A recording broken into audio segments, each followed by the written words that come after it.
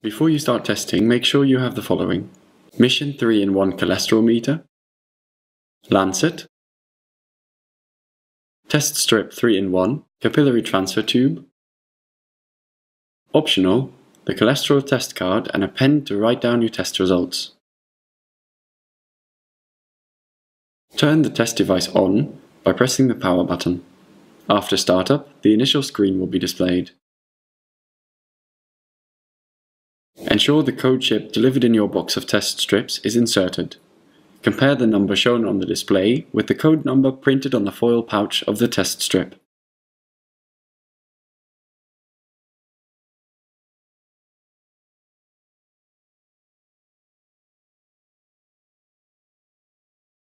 Insert a test device into the device channel in the same direction as the arrows indicate on the device. Ensure that the test device is inserted all the way to the end.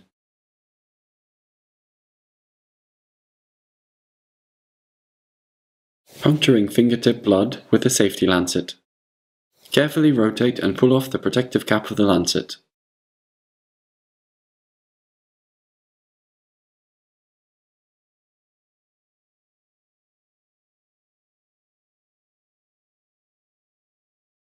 After cleaning the skin, hold the lancet against the puncture site. Press the lancet against the puncture site tightly to puncture the skin.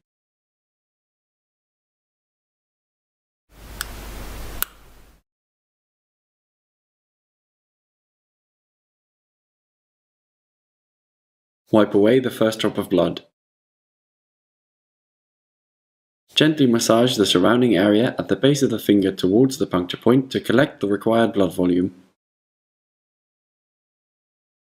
It is important that you have a nice rounded drop of blood.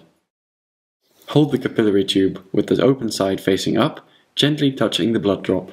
Fill the capillary with blood to the red or black filling line.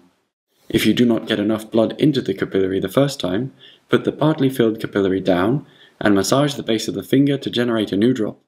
Hold the capillary slightly tilted down with the opening facing upwards and touch the droplet until you have collected enough blood. Caution: do not press the capillary tube as it fills by itself. Use the capillary tube to apply the blood to the test strip.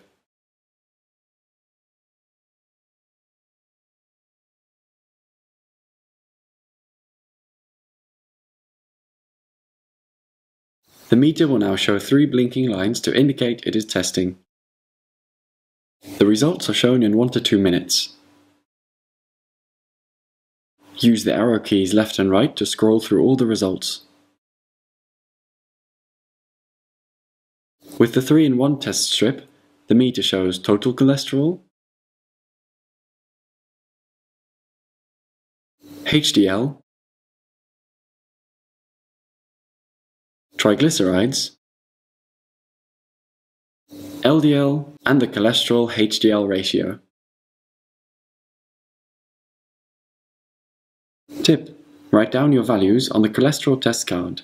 It helps to keep an overview of the measurement, and you can also see which values are considered healthy.